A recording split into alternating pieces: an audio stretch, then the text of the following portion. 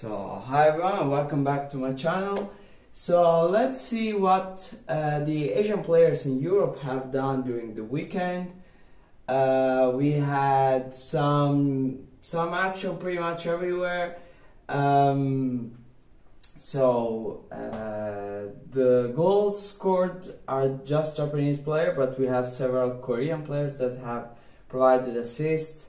So this is something that I want to do all year long, all season long. I'm gonna write, obviously, like as much as I can. The space is not that much, but I'm gonna like put here the people that have scored goals, and in the bottom people that have provided assists or have like done something particular. In this case, we have people that have scored assists and people that have debuted with the team, and the case for Heung-Min that have debuted as a captain for Tottenham. A huge achievement after Harry Kane departed to go to Bayern Munich in Germany. So let's start from here, from the goals. So we have Tsuyoshi Watanabe that have scored he has scored the 1-1 goal, the goal that has tied the game for Ghent. They have ultimately won 3-1 against Westerlo in the Jupiler Pro League in the Belgium top tier. He actually scored this goal assisted from Hwang himself. So it was an Asian goal, completely Asian goal, assist and goal.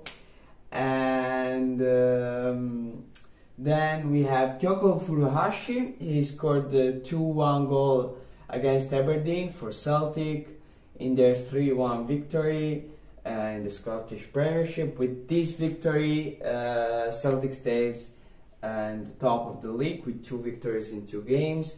And in this game we also had an assist by Daichi Maeda made an assist for the first goal for Celtic with a header.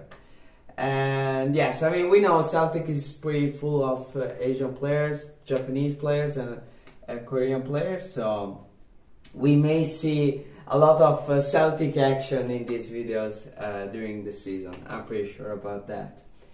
Then Takefusa, after having a great season last year, he comes back this year and he gets it back from where he left, basically. He scores the go-ahead goal for Real Sociedad against Girona. Girona ultimately tied the game and finished 1-1. But yeah, great start for Takefusa in this Liga season, and he will play the Champions League. So I'm really curious to see Takefusa this year. Seems like really a mature player right now. He's playing great, so yeah, really curious to see him playing this season. Then we go to France. Junya Ito scored the go-ahead goal against Marseille for Reims. Ultimately, Marseille recovered the game and won 2-1 at home. They were playing at home against Reims. Junya Ito played a great game. He scored. He then scored again, but the VAR cancelled the goal. But anyways, great game for him. And in the League One, obviously we had the debut of Kang In.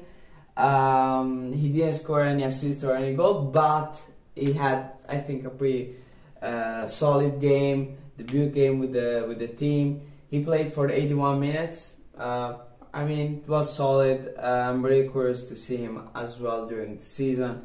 Yes, really great player. Kang In, if you have followed him during the years, he can be really something special. Then we go to Germany. No, we stay in France because,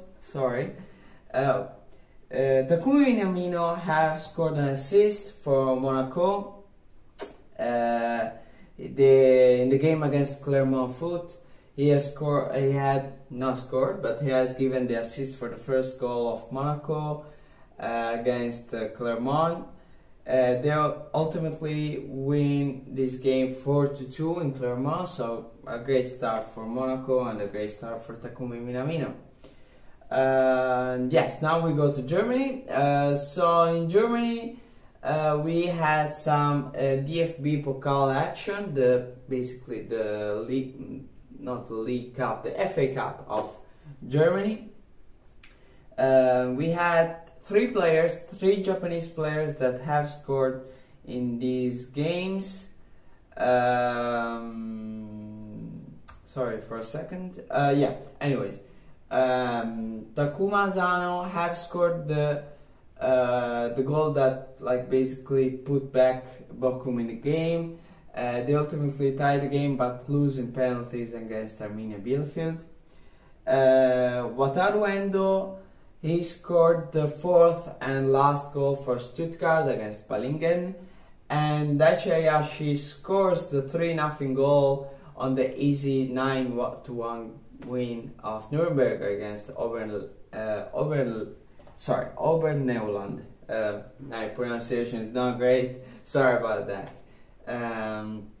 So Endo and Hayashi go ahead in the DFB Pokal, and unfortunately Asano doesn't, because it's lost against Arminia Bielefeld.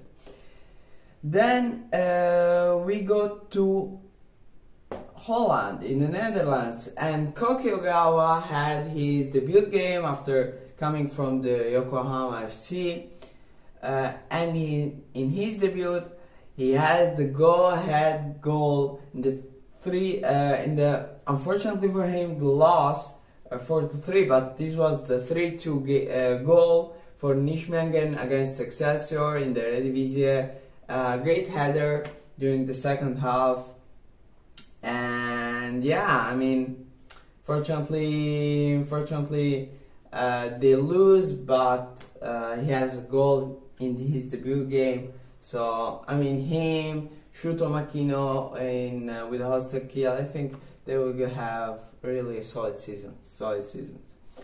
Talking about assists, we have an assist by Kaoru Mitoma in the Premier League, in the Brighton win against Luton Town, and we have the assist for Yang Hyun-jun, and yeah, I mean that's pretty much it for the goals and assists.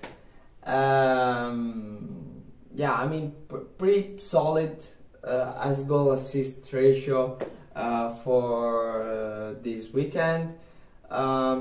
Mostly Japanese players have scored in these games, but I mean that's normal because there are more Japanese players currently in Europe.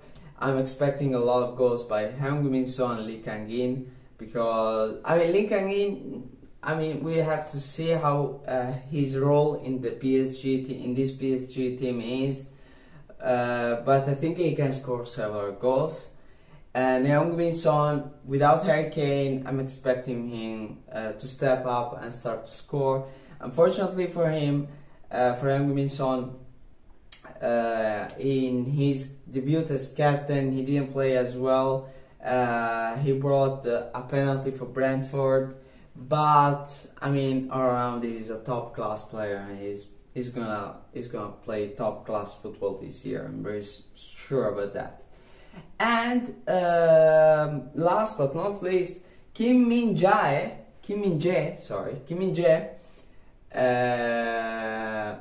yes, debuted for Bayern Munich. I was surprised to not see him from the first minute against in this German Super Cup against Leipzig. Unfortunately, Bayern has lost against Leipzig, but I mean, I think he's gonna be a really top class player this year in the Bundesliga. Last year I had the opportunity to see him in Italy with Napoli. He was the best defender in the league, no doubt. And you know how important is defense here in Italy. So yeah, I was surprised not see him from the beginning against Leipzig in the Super Cup. but it is what it is. Unfortunately, Bayern lost, but I'm sure he's gonna have a great season. Anyways, that's pretty much it for this video. I obviously covered just the most important leagues, because otherwise it starts to be impossible if I have to cover every league everywhere in the world. But I mean, I want to try to be consistent with these videos, and if you liked it, please put a like, consider subscribing, comment in the comment section down below if you want, and see you next time.